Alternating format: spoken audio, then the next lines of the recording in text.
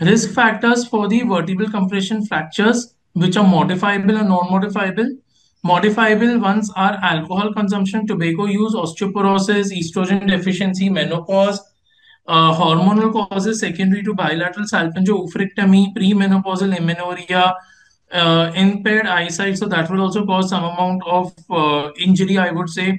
Physical activity, which is insufficient, low body weight, or even morbid obesity, dietary calcium deficiency, vitamin D deficiency. Non-modifiable ones are advanced age, female sex, Caucasian race. Why female sex? Because after menopause, there is generally the protective effect of the hormonal cycle goes away.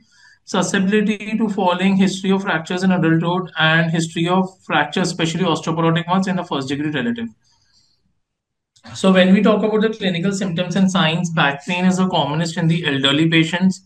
Most fractures can go unrecognized because most of the time the symptoms are attributed to degenerative change by the patient and the family.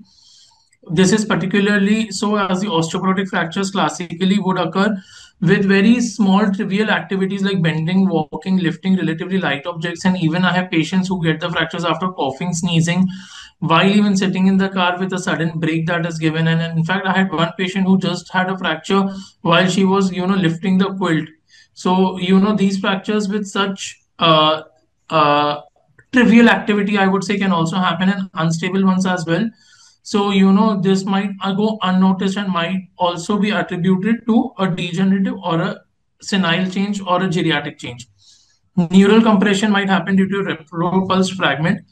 Multiple vertebral fractures can result in loss of height, exaggerated kyphosis, spinal deformity, globular rounded kyphosis. Majority 60 to 75% occur around the thoracolumbar region. Transition zone, as I told you, from a thoracic kyphosis to a lumbar lordosis and a more rigid thoracic kyphosis to a mobile lumbar area is the reason because of which these fractures happen in the thoracolumbar area predominantly between T12 to L2. And this causes the other areas of spine also to become more prone for the fractures because, as we discussed, once they develop a fracture, the chances of having subsequent fractures increases significantly.